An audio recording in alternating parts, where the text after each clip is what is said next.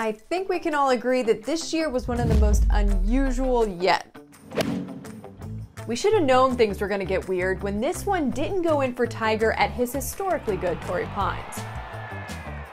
If there's one thing we've learned this year, it's that things don't always go as we'd expect. Case in point, this bunker shot is peak 2020. Just when Collin Morikawa didn't look like he had a chance with this backward route, the unexpected happened. Talk about unexpected, we had a 91-day hiatus from golf during the pause for the pandemic. So our players had to get creative with how they practiced. Thank you.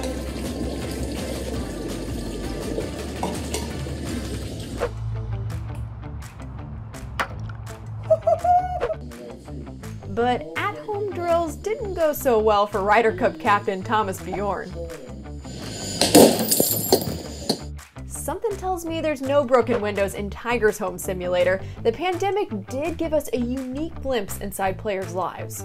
I am in here probably more than I am all playing medalist. Maybe we got a little too close of a look at times. How about that facial hair? The hair, oh, the quarantine hair. Brooks Koepka's at-home hair attempts came up short. The good thing is I got my mustache though. It's a good distraction. Welcome into 2020's the best of the good, bad, and unusual, which is probably the best way to describe this year. A year where Bryson beefed up, DJ dominated, we didn't have any fans for a period of time, we had the Masters in November, and Phil turned 50. No matter how unusual it gets, some things never change, like Phil Mickelson's scrambling capabilities. Are you kidding me? Told you, boys. But in our return to golf, Lefty emerged with a new look. Everything's new with Phil. It's bombs one week and shades the next. He also turned 50, marking his debut on the PGA Tour Champions and winning in his first 2 starts on that tour. Phil may have had a new look, but no one had a quarantine transformation quite like Bryson DeChambeau, gaining 30 pounds during the hiatus. If you handed a driver to an NFL offensive lineman and said, here, swing it, that's, with due respect, that's kind of what it would look like. He led the tour with 42 drives of 335 yards or longer, with this one measuring 428. Okay, with an assist, of course. It's still going. His career's on the right path. It certainly is, winning the Rocket Mortgage Classic and the US Open this year.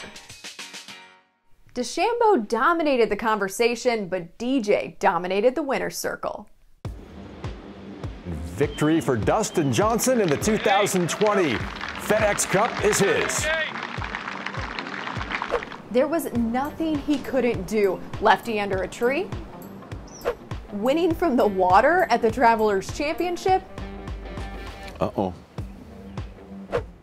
That heart rate doesn't get up too often, does it? No. That's a fine pitch right there. That is a really classy golf shot. We have a champion, Dustin Johnson. And giving us a rare glimpse inside his heart with an emotional Masters win. A Masters win in November, no less. Even when he didn't win, DJ still put on a show, like when he forced a playoff with Jon Rahm at the BMW Championship. He gave it a great run. He gave it a great run! How about that? Wow! And how could we forget Rahm's putt to win it? This is going to be one of the toughest 2 putts of his life. Here it comes. Here it Watch out! comes! He's got it! Wow! Those weren't the only crazy putt playoffs. From 50 feet, 6 inches, Justin Thomas thought he had the Workday Charity Open wrapped up. Come on! But the ultimate winner, Collin Morikawa, had other plans. Could it be?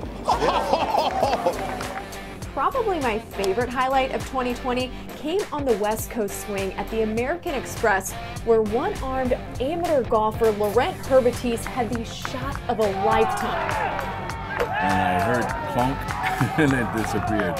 So that was it. I mean, it was incredible. It was one of the coolest moments in my career. My second favorite highlight goes to Charlie Woods. Tiger's son got the first eagle of his life during the PNC Championship in his TV debut. I remember doing it with my dad, and I was about 11 years old, and same with him. And it was the most perfect moment, and to have one other be able to share it was so awesome. First eagle. See, there are some good things that came out of 2020.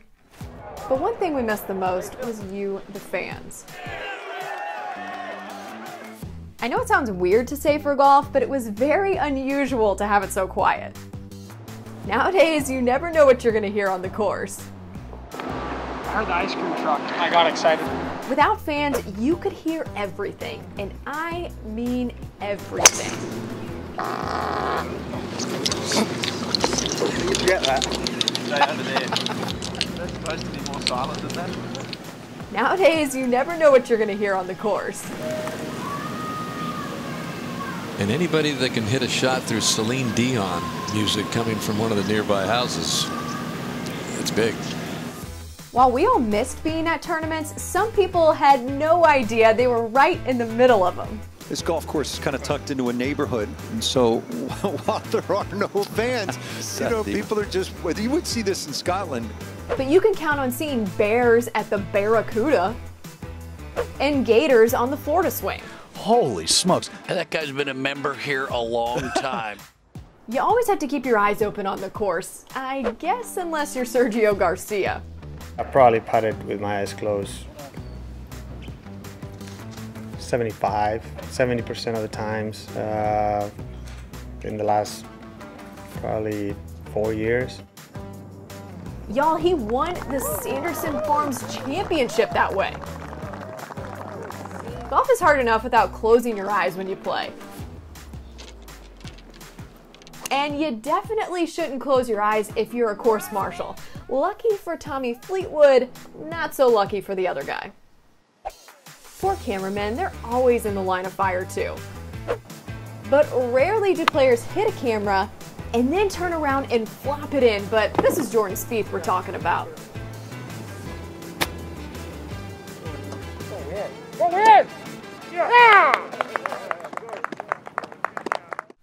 You know who else loves cameras? Celebrities.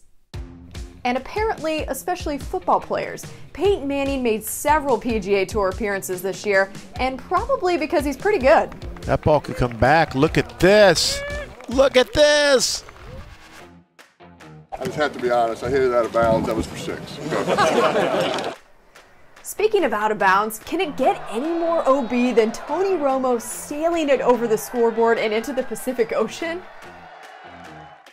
But the quarterback moment of the year goes to Tom Brady's pants getting in on social distancing at the Capital One's The Match Champions for Charity with Tiger and Phil. If that doesn't sum up 2020, I don't know what does. Thank you all for sticking with us through one of the most unusual years ever. The 2021 Super Season continues in January at the Century Tournament of Champions. Until then, from all of us here at the PGA Tour, have a wonderful holiday season and a happy new year.